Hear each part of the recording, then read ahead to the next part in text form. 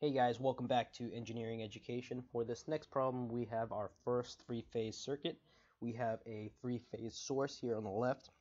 We're not told how it's configured, whether it's delta or Y or something else. And on the right, we have a balanced three-phase load. And all we're given here is the line-to-line voltage, which is 173 volts. So that is 173 volts from phases A to B, B to C, and A to C.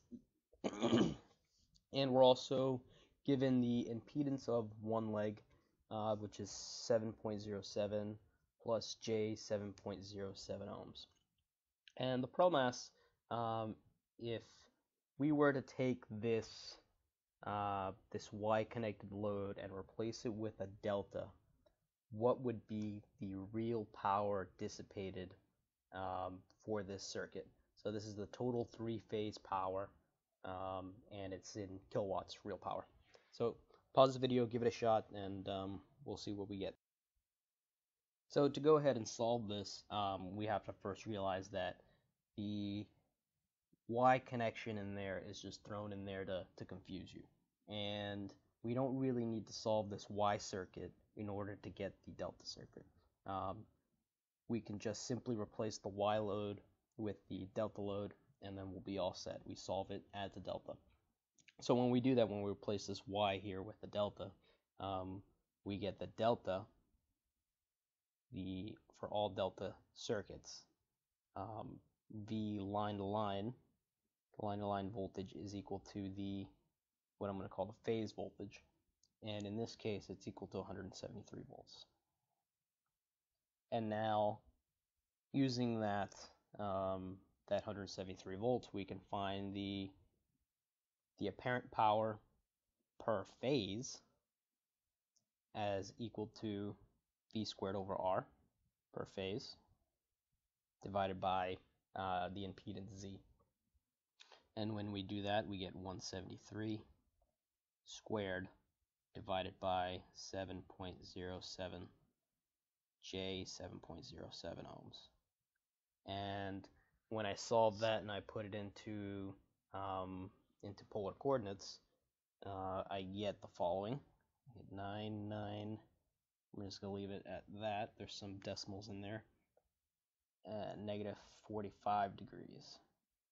And the reason I put it into polar coordinates is because this is the apparent power for a single leg, and we want the real power dissipated. Remember that S is actually equal to the real power P plus the imaginary portion, which is the reactive power. We want just the real power here. So we're going to need this angle of negative 45 degrees to get the power factor, which is the true power over the apparent power. And we'll do that in a little bit. First, we need to get the three-phase power. So I'm going to call this, I don't know, let's call it S3 phase, which is simply 3 times three times the power of each leg. Right, so we have 3 legs. So if we multiply this by 3s, we can get the total three-phase apparent power. And that comes out to 8980 at an angle of still negative 45. That hasn't changed. Right? And now the thing to remember, like I said before, is that only gives us the apparent power. We need the true power, okay, or sometimes called the active power. And so to get that, recall that power factor, which I'm going to denote as PF, is equal to the cosine of this angle here, which is the negative 45 degrees, and it's equal to true power, which I'm going to call P, over apparent power, S. And that is a relationship between those two guys. And so if we want to find P, P is equal to S times the cosine of this angle, which is negative 45 degrees. And negative 40 cosine of negative any angle or is going to be just the cosine of that angle, right? So it's an even function. Okay, so that gives us that the power, when we plug in S, we get 8980. This will be like the magnitude of S, times the cosine of 45 degrees is root 2 over 2. And that ends up giving us, I have 6.35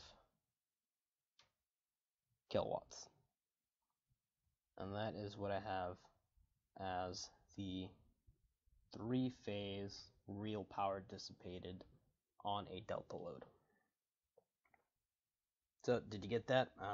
Leave me a comment in the below the video here, and let me know if there's any other videos that you'd like me to go over. Anything in this particular video that needs clarification, please let me know in the comments.